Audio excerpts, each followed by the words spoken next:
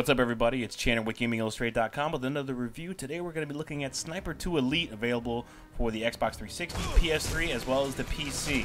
Now, as you're looking at here, you're thinking this is a first-person shooter. It's kind of, but it's more of a tactical shooter here. This is more, instead of shoot first, ask questions later, this is hang on, scout out the area, shoot second, and then figure it out if you've cleared everybody in the room. It's developed by Rebellion Development. Basically, it takes place in Berlin, 1945. Your character is Karl Fairborn, and you're looking into key scientists, key officials, from Nazis to Russians that are developing ballistic missiles. And you're going around trying to find out who was involved and who was developing these weapons. Stop the convoy. Naturally, the area was defended.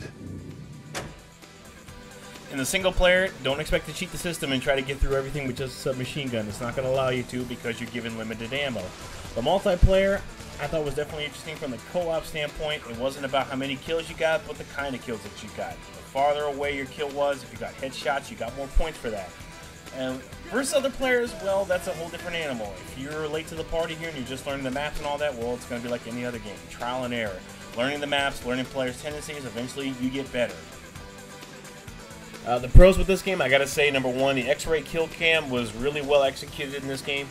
It's basically bullet time here, but you get, of course, an X-ray shot of all the damage you do to your opponents. And every kill or every shot that you get, it's not going to be the same from one kill to the next.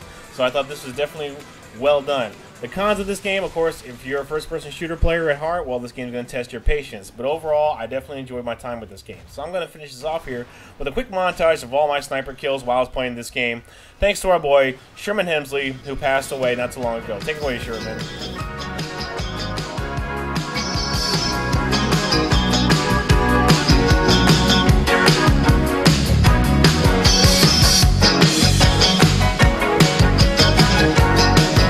Take it home, Sherman. Amen is taped before a live studio audience.